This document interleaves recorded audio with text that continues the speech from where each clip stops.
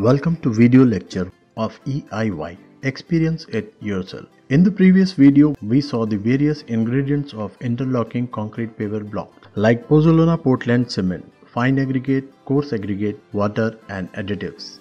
In this video, we'll see batching and mixing operations of the various ingredients of concrete during the manufacturing of paver blocks. Commercially, the aggregates are available as per their sizes. Like coarse aggregates are available in 20 mm and 10 mm size aggregates. Fine aggregate, which is sand in our case, is classified into 4 zones according to their particle size distribution. The mix design procedure specified by Indian Standard Code is based on the size of coarse and fine aggregates. Concrete technologist will give the mix design. Mix design is basically the proportions of the ingredients to be used in the mix. For example, if the design mix proportion is 1:2:4, it means that the proportion of cement in the mix is 1 to that of sand is 2 to that of coarse aggregate in the mix is 4. That is, cement is to sand is to coarse aggregate ratio in the mix is 1:2:4.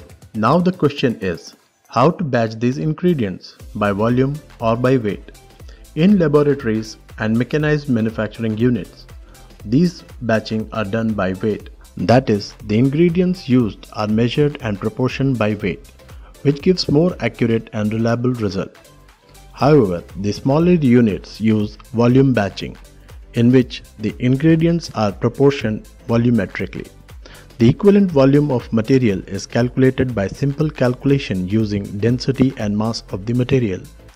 Volume batching also gives satisfactory results. In volumetric batching, in the manufacturing process of concrete, labor use similar measuring tub to proportion the coarse aggregate and moderately coarse sand in the fixed quantities as per the calculation of mix design. Ideally, the aggregates used should be fully saturated with water and their surface should be dry. But in actual site, before batching, water is sprinkled over the aggregates so that the aggregates do not absorb the water from the mix.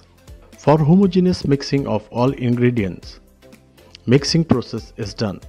For mixing, a mixing drum is used, which should be cleaned before the process. Mixing is done in the following steps. First, the coarse aggregate and fine aggregates are homogenized for 3 to 4 minutes, after which 25% of the total water to be used in mixing is added to the mixer. The mixing drum is made up of mild steel, and the speed of mixer is maintained at 24 rpm per minute. In the next video, we will continue our journey into the life cycle of concrete paver blocks, the process like compaction and molding in the manufacturing process of paver block. Till then, goodbye and take care.